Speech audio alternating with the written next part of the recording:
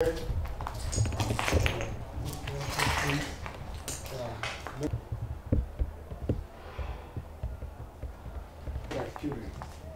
what happens when you stamp it.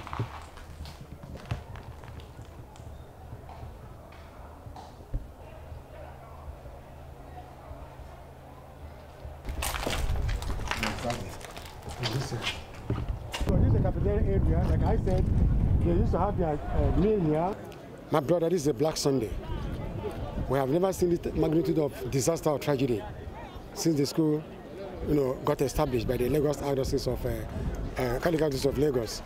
This morning, at about after 9 in the morning, I got an alert where after my church mass service in Mafuluku, the school was on fire. I initially thought it was maybe electrical spark, and there was a stampede.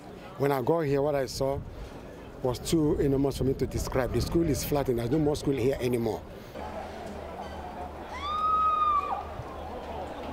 There are a lot of speculations. Some say it's fire, pipeline explosion. Some say it's bomb planted on the pipeline. A lot of speculations.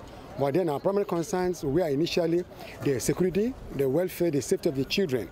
We've been able to ascertain a lot of the children were evacuated, safe and sound, although with injuries.